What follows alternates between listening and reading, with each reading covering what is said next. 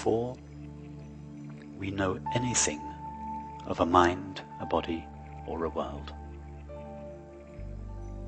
we must first be present and aware.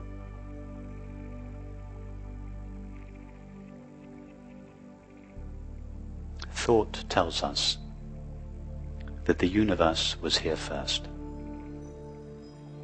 then the world, then the body, then the mind, and then finally awareness arrived. This is in complete contradiction to our experience. Our experience is that awareness, this simple aware being that we essentially are, was here first, or more accurately, is present now. Everything that anybody knows or has ever known of a mind, a body, or a world came after the simple fact of their being present and aware. In other words, it is our experience that awareness, ourself, was here first. It is this awareness, this primary, original, ever-present and unlimited awareness that rises in the form of mind. Only as that mind can awareness know something called a body or a world. Our culture is founded upon the belief that a universe made out of stuff called matter was here first, and that awareness or consciousness is a byproduct of that matter, in spite of the fact that this contradicts our actual experience. Awareness was here first. Awareness is present now. Everything that is known, everything that has ever been known, everything that could ever be known, is known by this awareness, through this awareness. And therefore, our knowledge of things, that is, our knowledge of the mind, the body, and the world, is only as good as our knowledge of awareness. If we think awareness is temporary and limited, our experience of the mind, the body, and the world will appear in accordance with that belief. If we understand from our own direct, intimate experience that awareness is ever-present and without limits, then it will become clear to us that everything that appears in awareness, that is, our entire experience, must also be made out of that ever-present, unlimited awareness. In other words, that all apparently finite things must be made out of infinite awareness alone.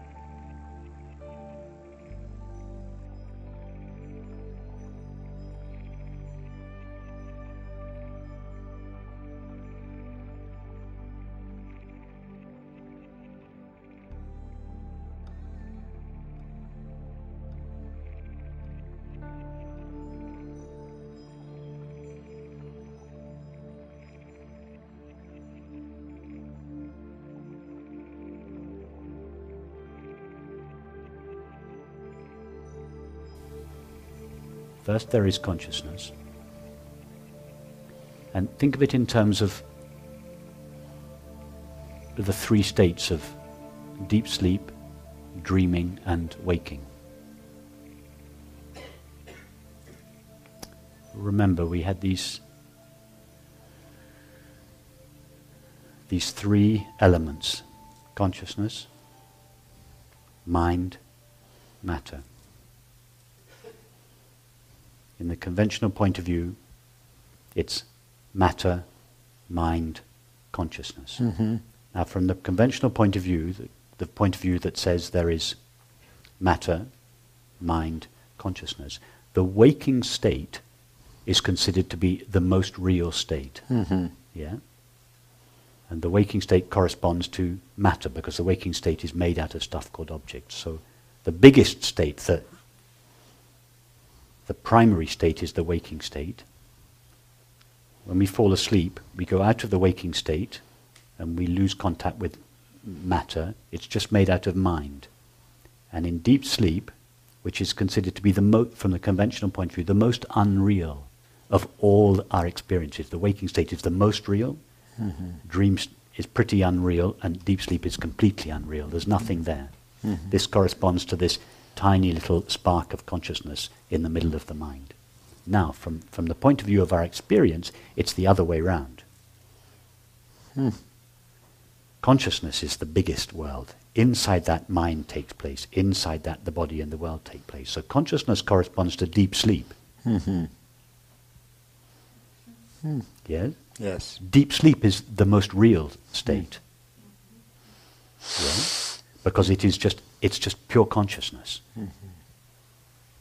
Now, from this point of view, deep sleep doesn't come to an end when the dream state begins.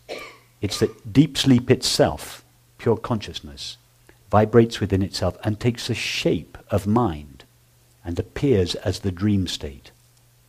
Yes, so pure consciousness takes the shape of mind, thinking, sensing and perceiving.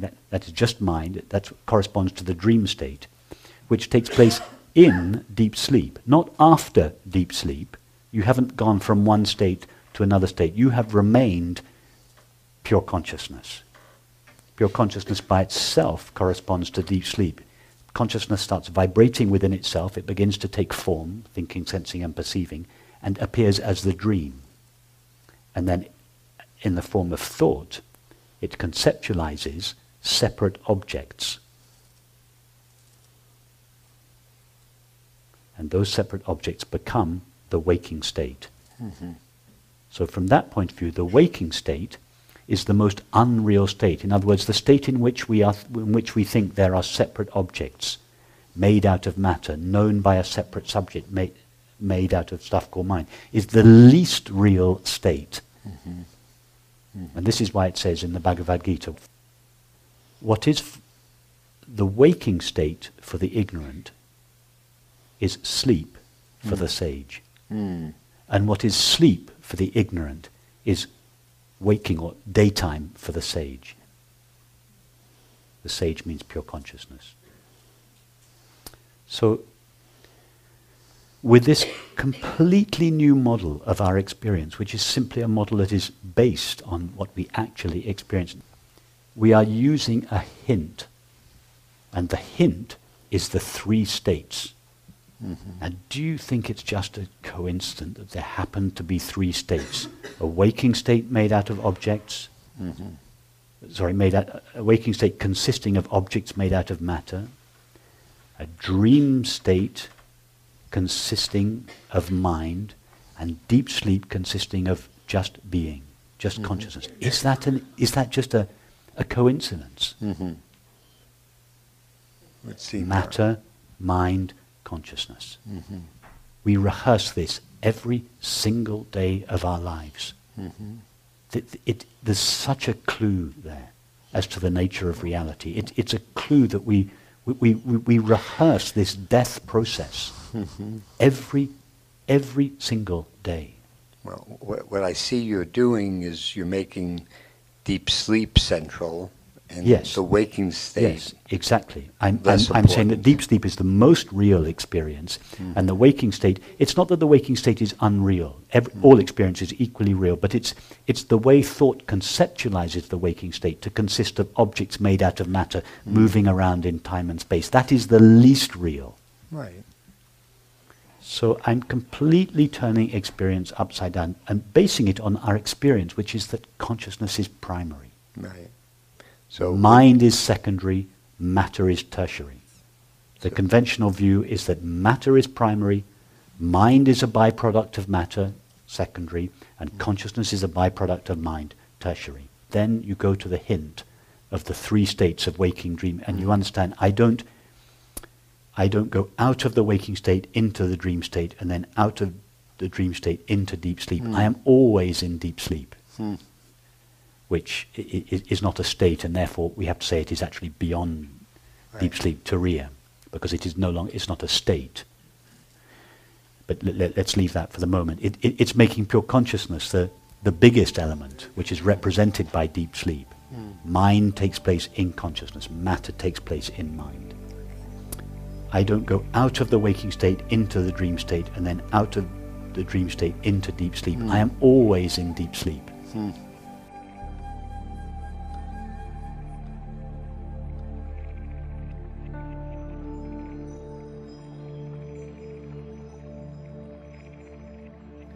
Because most of us have identified I awareness with thought and perception.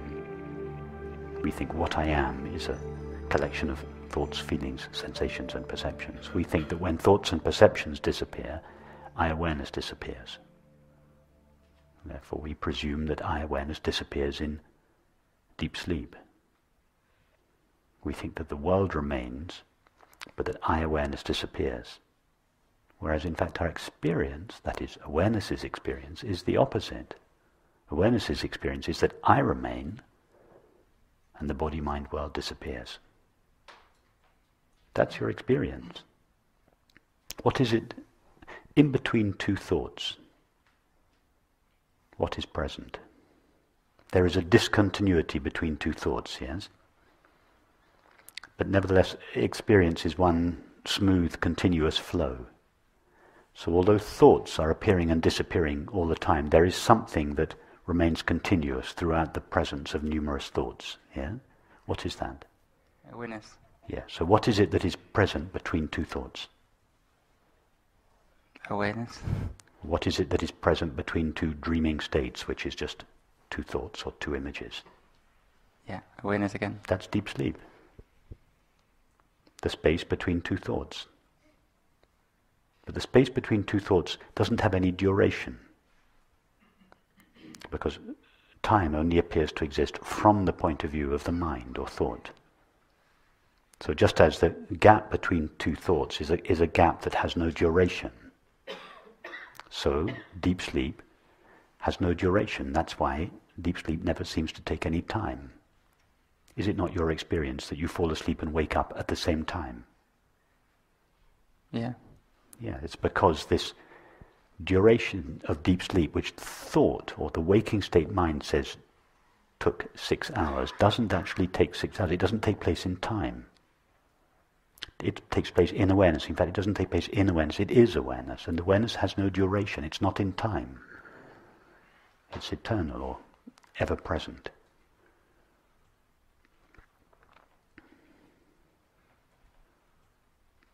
It's impossible to satisfactorily answer the question about deep sleep if we take the waking state mind's point of view of reality. Your question, the difficulty you are having or you were having, was because you believe that the waking state mind's version of reality is absolutely true. And the strange experience of deep sleep doesn't really fit into the waking state mind's model of reality. It's a kind of anomaly. But if we see that the waking state mind is a very partial view of reality, if we take consciousness's view of reality, if we start with consciousness rather than the waking state mind, and we explore experience from the point of view of consciousness, then the three, it's like the three states of waking, dreaming and deep sleep are like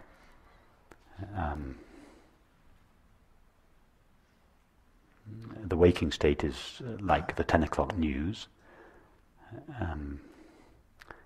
The dream state is like a drama.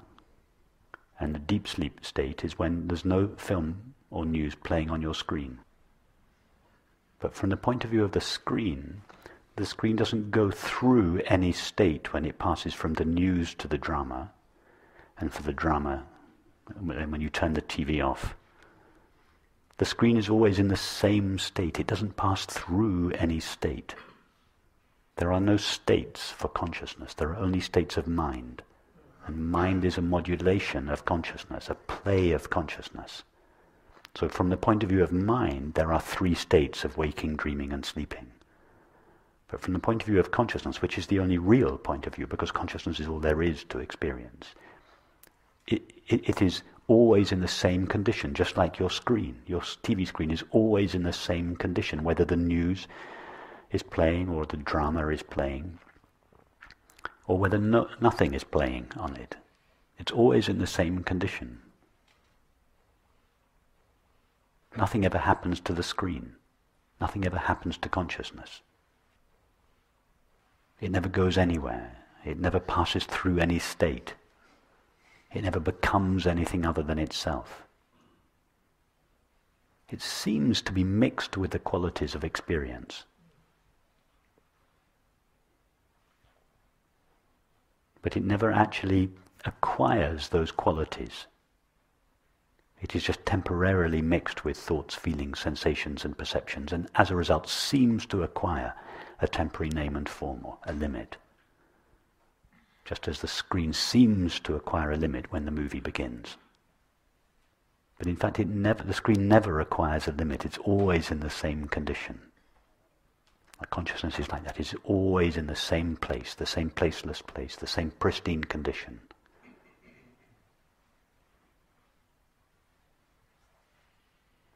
The states flow through consciousness. Consciousness doesn't flow through the three states of waking, dreaming, and sleeping. It doesn't pass through any states. The states pass through it. In fact, that's not even right. They don't pass through it like one person might pass through this room. The movie doesn't pass through the screen. It is just a modulation of the screen.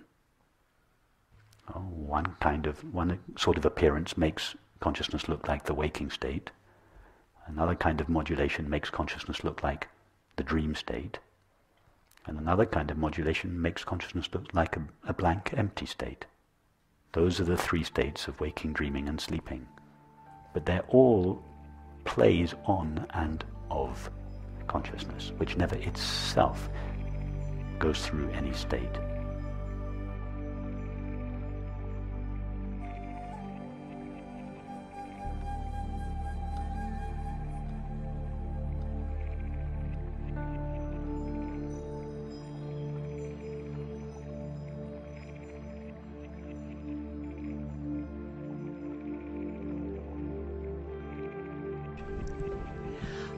I have a question about the dream state and the waking state. So I guess in my experience of contemplating different things and sort of deconstructing models and overlays and all of that, it seems though that the waking state almost becomes more dreamlike as the sort of objectness starts to fall away. Yes. And something that I've been noticing is that, like, it's a sort of a funny, sort of peculiar thing, and it's not totally peculiar, but I question sometimes, is this a dream? Sometimes my dreams are becoming, they seem to be sometimes more vivid than they used to be, and detailed. And then something might happen during the day, and then I'm thinking, was that... Do you know what I'm saying? It's almost like the waking state is becoming more dreamlike, and the dream state is becoming more vivid. And yes, this is what it means in the Bhagavad Gita when it says that what is daytime for the ignorant is nighttime for the sage. Daytime for the sage is nighttime for the ignorant. Yes, it's what is meant by that is what is daytime or the waking state. From the conventional point of view, the waking state consists mainly of objects made out of matter.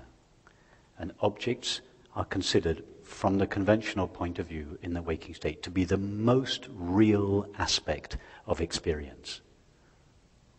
When, in fact, the very word real or reality comes from the Latin word res, meaning a thing, betraying our belief that it is the extent to which something is a thing that it is real, and the extent to which something departs from being a thing, it becomes correspondingly less real.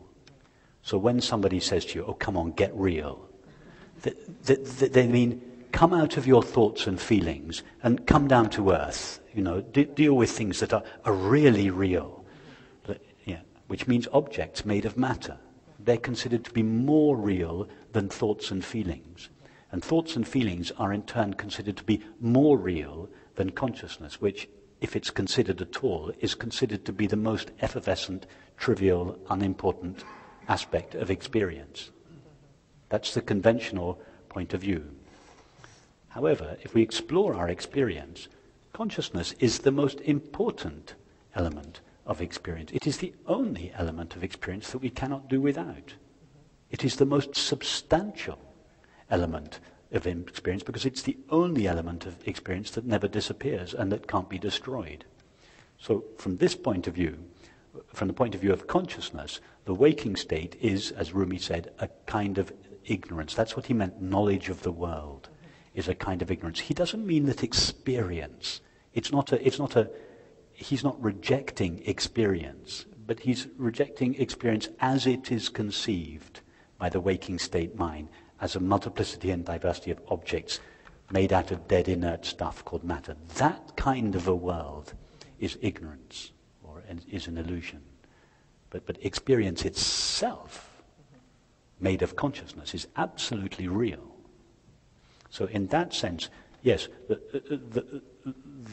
what we once considered to be real, objects made of matter, become less and less and less real. And correspondingly, what we once considered to be completely unreal, to the extent that we didn't even think about it at all, consciousness, is now realized to be the sole reality of experience. So consciousness and matter change place. It seems as though it's not so clearly defined anymore, the dream state and the waking state. Yes. I mean, experience is experience. The distinction, I mean, how do we know now that we're not in a kind of dream state? Exactly. Actually, I asked myself that question. We don't know. Yeah. We do not know. Yeah. So because as you're implying, when we're dreaming, the dream, from the point of view of the dream, has exactly the same quality of reality as does the waking state from the point of view of the waking state. Absolutely. And it's true that both the waking state and the dream state are equally real. But the reality of the waking state is not made out of matter, and the reality of the dream state is not made out of mind. The reality of both states are made out of consciousness. It is consciousness that gives the dream and the waking states their reality.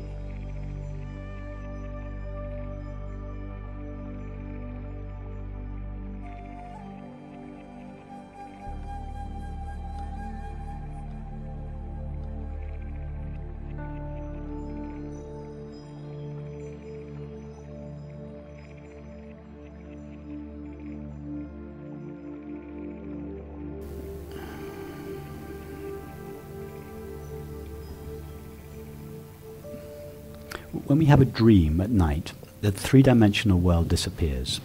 And in other words, the dream doesn't take place in space. It just takes place in time.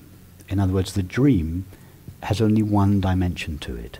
Yeah, it takes place in time, but it can't be found in space. And yet, in this one dimension, a three-dimensional world appears. How amazing is that? That when we dream of a three-dimensional world, we could, for instance, we could have a dream that is identical to this image that we're seeing now. In other words, a three-dimensional world. But it appears in a one-dimensional dream. Just that. I mean, we're not talking non-duality here. We're just talking about a familiar experience that we all have every night. That a three-dimensional world appears in one-dimensional time. So is it such a big step to go from there to the possibility that awareness has no dimensions, but the four-dimensional world of time and space appear inside it? Is it such a big leap? After all, isn't it almost similar to what's happening in the dream state? It's not so strange. We all dream every night. We all have the experience every night that a three-dimensional world appears absolutely real in a one-dimensional experience, time. All that's being suggested here is just to take one more step. Consciousness, which has no dimensions, this four-dimensional world of three dimensions of space and one of time, all take place in this zero-dimensional consciousness. It's not such a big step to make. I know, and it changes everything. And it changes everything. It's not so far-fetched. It's the fact that we dream every night, we're almost there. It's not such a radical idea. We're experiencing it every night. The possibility of one dimension to appear as something else, to appear as three dimensions. If that principle is established and experienced by everybody every day, could it not be that in reality four dimensions appears out of a zero-dimensional space? After all, what we've done is we've gone from the waking state to the dream state. Yes? To make this, I'm suggesting go one step further. What about we go into deep sleep? Yeah? In deep sleep, no dimensions, no time, no space. But deep sleep, in other words, just prior to the mind, it's present all the time, underneath the other experiences. It's prior to the waking and the dreaming state.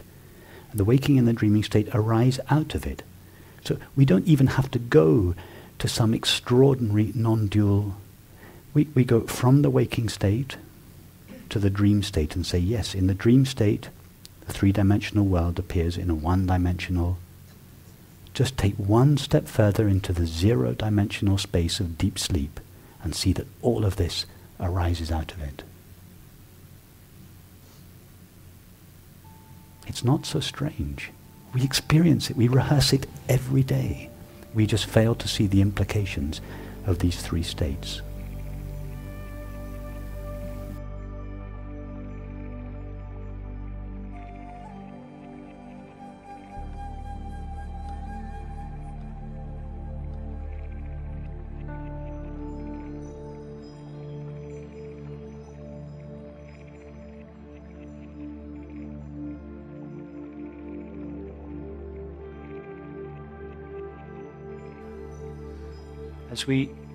As our understanding deepens, the sharp distinction between the dream state and the waking state begins to blur.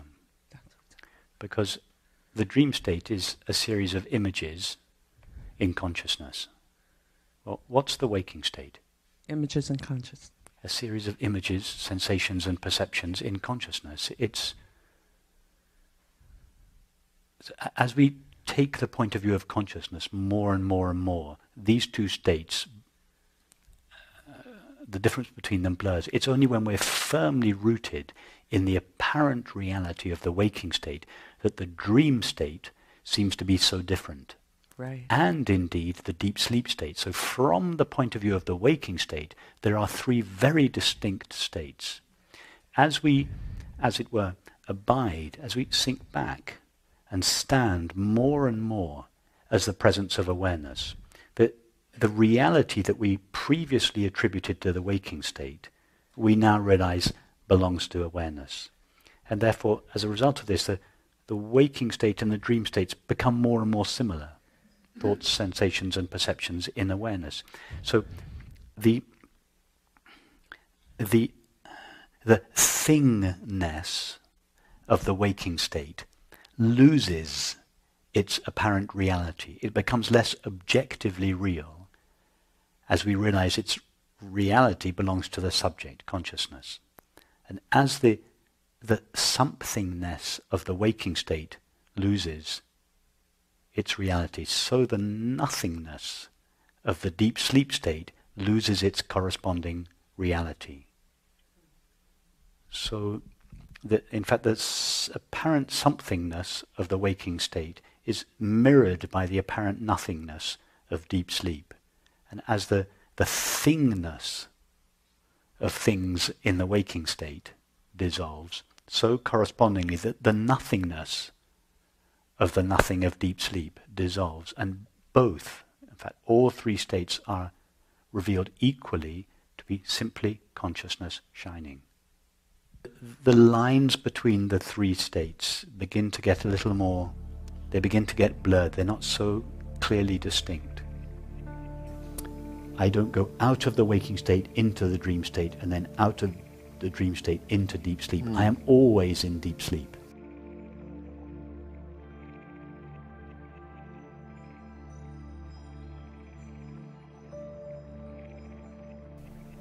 You say there are no halos around the streetlights in Paris, and that what I see is an aberration caused by old age, an affliction.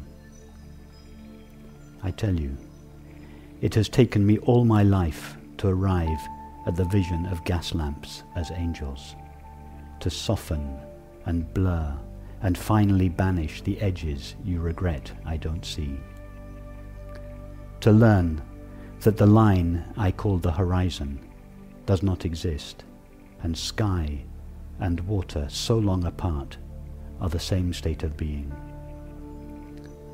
54 years before I could see Rouen Cathedral is built of parallel shafts of sun, and now you want to restore my youthful errors, fixed notions of top and bottom, the illusion of three-dimensional space, wisteria separate from the bridge it covers. What can I say to convince you the Houses of Parliament dissolve night after night to become the fluid dream of the Thames? I will not return to a universe of objects that don't know each other, as if islands were not the lost children of one great continent. The world is flux, and light becomes what it touches, becomes water, lilies on water, above and below water, becomes lilac and mauve and yellow and white, and cerulean lamps, small fists passing sunlight so quickly to one another that it would take long streaming hair inside my brush to catch it, to paint the speed of light.